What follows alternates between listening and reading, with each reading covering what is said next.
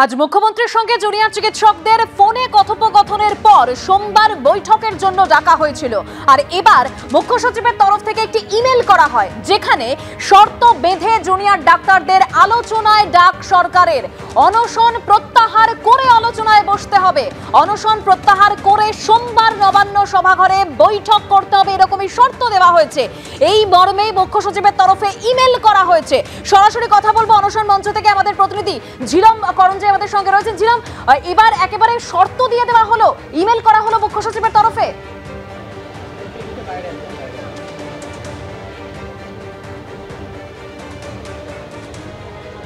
মুখ্য সচিবের তরফে জুনিয়র ডক্টরস ফ্রন্টকে যে ইমেল করা হয়েছে 7:28 সেই ইমেলে স্পেসিফিক্যালি একদম শেষ প্যারাগ্রাফে যেটা লেখা হয়েছে যে however as requested by you, in case you wish to further discuss on those points, you are invited for a meeting with Honorable Chief Minister on Monday 21st August at 5 p.m.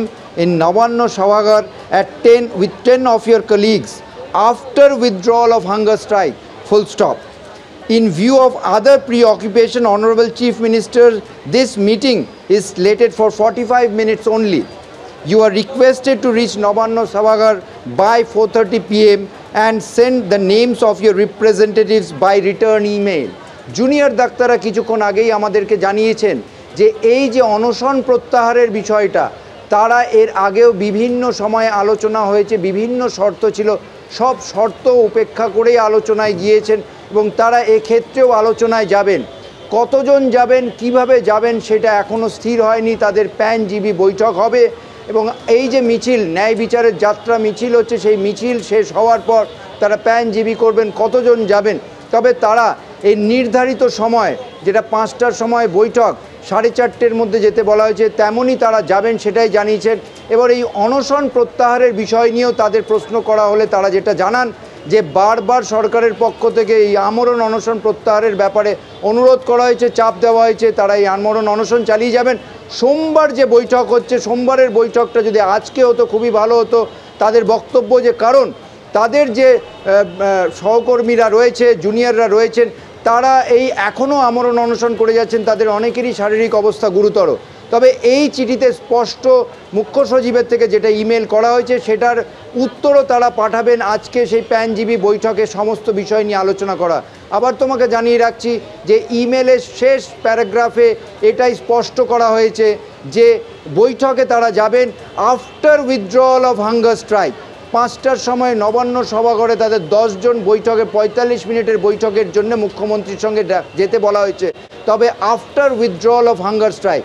আর এই বিষয় নিয়েই junior ডাক্তাররা বলছেন যে তাদের এই hunger strike চলবে, তবে তারা বৈঠকে যাবেন এবং কতজন যাবেন সেইটা তারা স্থির করবেন, কি আলোচনা করবেন সেটা স্থির করবেন।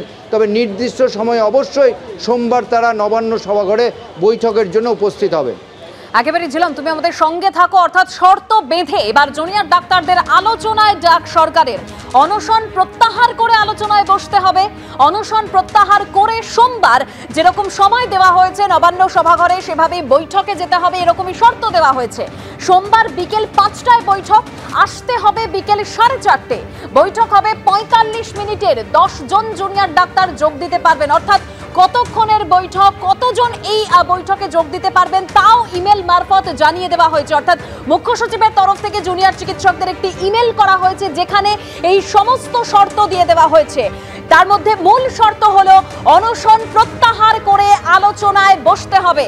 আমরা জানি আজ মুখ্য সচিবের মাধ্যমে মুখ্যমন্ত্রীর সঙ্গে জুনিয়র চিকিৎসকদের ফোনে কথোপকথন হয়, যেখানে অনশন তুলে নেওয়ার আবেদন করেছিলেন মুখ্যমন্ত্রী মমতা বন্দ্যোপাধ্যায় এবং তার পাশাপাশি সোমবার নবান্নে বৈঠকের কথাও জানিয়েছেন মুখ্যমন্ত্রী। কিন্তু এবার মুখ্য সচিবের তরফ থেকে একটি মেল করা হলো, যেখানে শর্ত দিয়ে দেওয়া হয়েছে, বলা হয়েছে অনশন প্রত্যাহার করে তবেই আলোচনায় বসতে হবে, অনশন প্রত্যাহার করে সোমবার নবান্ন সভাঘরে বৈঠকে বসতে হবে, এরকমই শর্ত দেওয়া হয়েছে।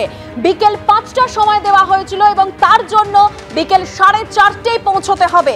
এমনকি 45 মিনিটের বৈঠক হবে, যেখানে 10 জন জুনিয়র ডাক্তার যোগ দিতে পারবেন বলে শর্ত দেওয়া হয়েছে।